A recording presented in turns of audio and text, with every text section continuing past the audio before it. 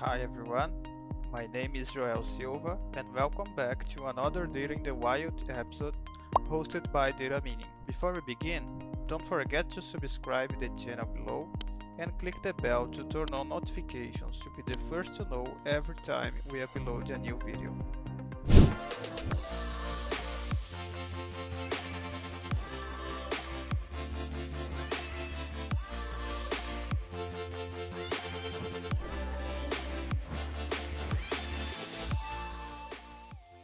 Let's talk about running workflows. As we can see, we have a simple workflow with two Excel files as inputs, a join tool uniting these two datasets, a sort tool ordering the name field by ascending, and an output tool exporting the results as an Alteryx database file. First, let's publish this workflow in the gallery by clicking on File, Save As, Private Gallery, and choose your company's gallery.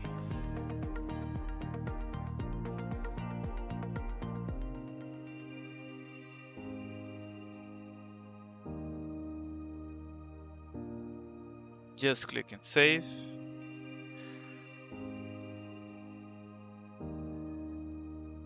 And let's see that in browser.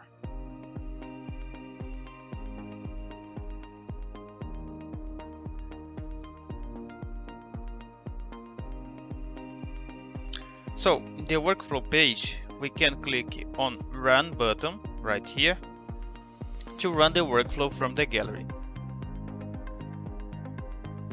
Let's click on the Run button.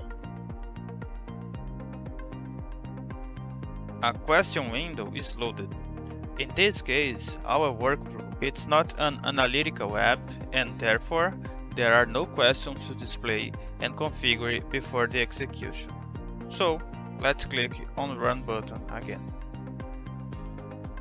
The workflow will be executed, and while it runs we can see the job status. After that, we can see the final status and, in some cases, a preview of the results.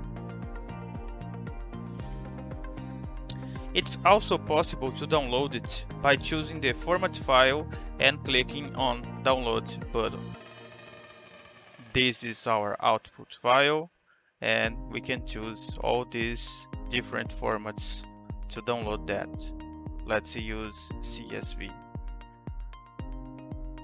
Selecting encoding, I will choose UTF-8 and click on download.